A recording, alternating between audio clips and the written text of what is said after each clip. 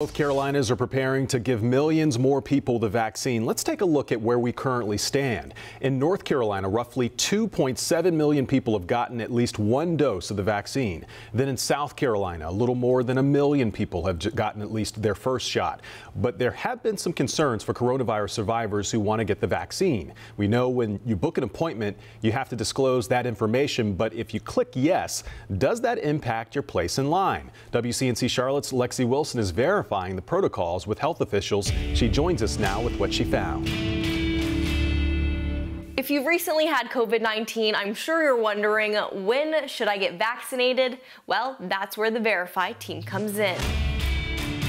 A viewer sent us this question. If someone tested positive for COVID-19, how long should they wait before getting vaccinated?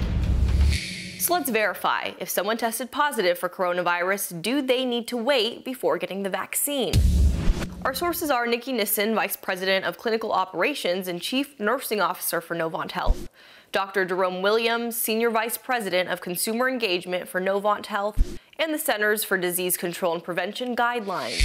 Here's the short answer from Nissen. You should be 14 days out from your diagnosis and improving. You don't have to be completely symptom-free. Dr. Williams agreed, but also says you have to wait even longer if you've had COVID-19 and received antibody therapy. If you were treated for COVID-19 symptoms with monoclonal antibodies or convalescent plasma, you should wait at least 90 days before getting a COVID-19 vaccine. We also looked at the CDC guidelines, which says you should be vaccinated regardless of whether you've already had the virus. And if you were treated for COVID with antibody therapy, you should wait 90 days before getting the vaccine.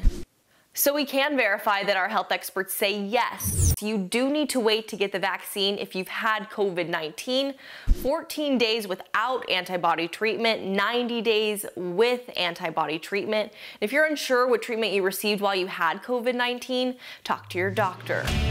With your Verify, I'm Lexi Wilson.